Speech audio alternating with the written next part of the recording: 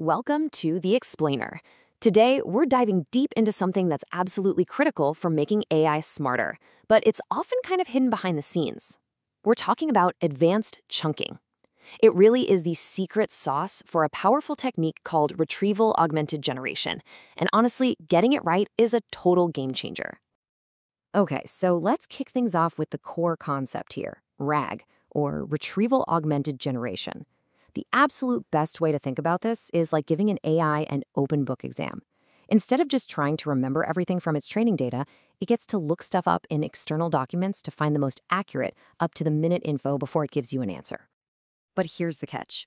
What happens when that open book isn't just a book, but a massive library?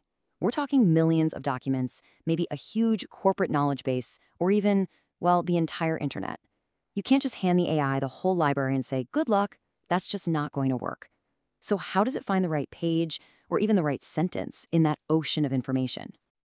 Well, the answer is a process called chunking. And today, we're going to level up our understanding of it. We'll start with the core problem, look at the most basic methods, then move on to smarter strategies, and even some really cutting-edge techniques. And finally, we'll talk about how you can choose the right one for you. Let's get into it. So let's start with the central challenge itself, the chunking conundrum.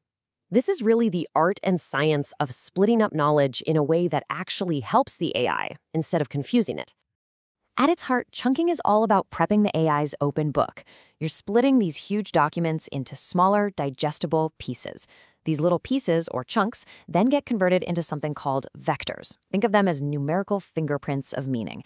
And they get stored in a special database so the AI can search them super fast. Now, if you get this right, you get amazing accuracy and efficiency. But if you get it wrong, you don't just get bad answers. You get those really weird, confident-sounding AI hallucinations. And this right here, this is the fundamental tension you always have to balance: precision versus context. Think of it this way. Small chunks are like a sniper scope. They can zero in on a very specific query with incredible precision, but they might miss the bigger picture, the surrounding context. On the flip side, large chunks are like a wide-angle lens. They give you all this rich, expansive context that helps the language model generate a really fantastic, nuanced answer. The problem is, they can be a lot harder to pinpoint during a search. So, how do we even start splitting up our documents? Well, let's go to level 1 and look at the most straightforward brute force approach. This is usually where everyone begins. The most basic method is called fixed-size chunking. Honestly, it's kind of like taking a hammer to your text. You just pick a number, say 500 tokens, and you just chop the text at that interval, over and over. The big problem here is that this method has zero respect for grammar or sentences or logic. It can, and often will, slice a really important idea right in half. Okay, so what's the workaround for those really awkward breaks? Well, a common fix is to use what's called overlap. This helps stitch the context back together across the boundaries of your chunks. You just repeat a little bit of the text, maybe 10% of the chunk size, from the end of one chunk at the beginning of the next one. It creates this kind of sliding window that helps make sure a complete thought doesn't get lost in the split. But we can be so much smarter than just using brute force. So let's level up to strategies that actually respect the meaning and structure of the document itself. And this is where things get way more interesting. We're moving from just arbitrary splits to meaningful ones. For instance, recursive splitting tries to follow the natural breaks in the text, like splitting by paragraphs first, and then by sentences. Or, if your files are highly structured, content-aware splitting is great. It can use things like markdown headers or HTML tags as perfect breakpoints. And then there's semantic chunking, which is even cleverer. It actually analyzes the meaning of the text to find the exact point where a topic changes. Okay, now we're getting to the really cool stuff, the cutting edge. We're going to explore strategies that are totally redefining how we organize knowledge for AI.